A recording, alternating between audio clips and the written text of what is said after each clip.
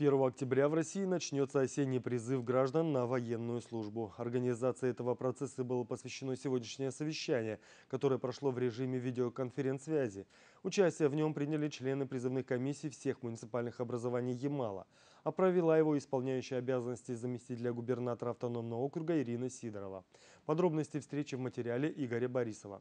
Организация призыва граждан на военную службу – большая, сложная и комплексная задача, которая решается совместными и скоординированными усилиями многих и многих структур.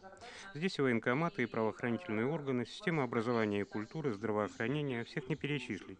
Поэтому пунктов повестки было много, докладов тоже, а совещание получилось длинным. Но самое главное, по словам военного комиссара автономного округа Василия Чичкова, это безусловное исполнение указа президента о призыве граждан в ряды вооруженных сил. Задание на призыв на 2015 год составляет 1500 граждан.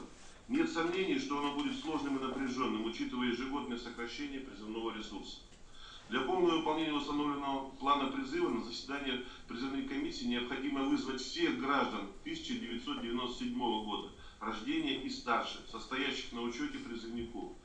При этом точное количество призывников, которые этой осенью пойдут служить в армию, до каждого муниципалитета будет доведено лишь после выхода упомянутого указа.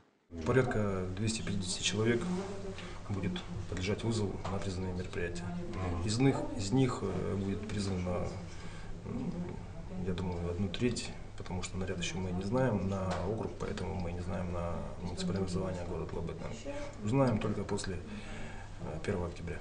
Среди других задач – совершенствование организации воинского учета, качество проведения медицинского обследования призывников, повышение уровня лечебно-оздоровительной работы с момента их постановки на первичный воинский учет, организация культурно-массовой работы в рамках осеннего призыва. Особое внимание уделено вопросу взаимодействия военкоматов и правоохранительных органов в розыске и привлечению к ответственности граждан, уклоняющихся от призыва. Усовершенствована будет работа по взаимодействию с прокуратурой города, Следственным комитетом и правоохранительными структурами. И те задачи, которые сегодня ставятся, это привлечь к ответственности уклонистов в рамках административных протоколов и уголовных дел, и сделать так, чтобы все, кто должен служить, служили. Уже в понедельник, 28 сентября, в администрации города состоится первое заседание призывной комиссии, в ходе которого вопросы, поставленные на сегодняшнем совещании, будут конкретизированы применительно к нашим условиям. Игорь Борисов, Григорий Волков, программа «Время местное».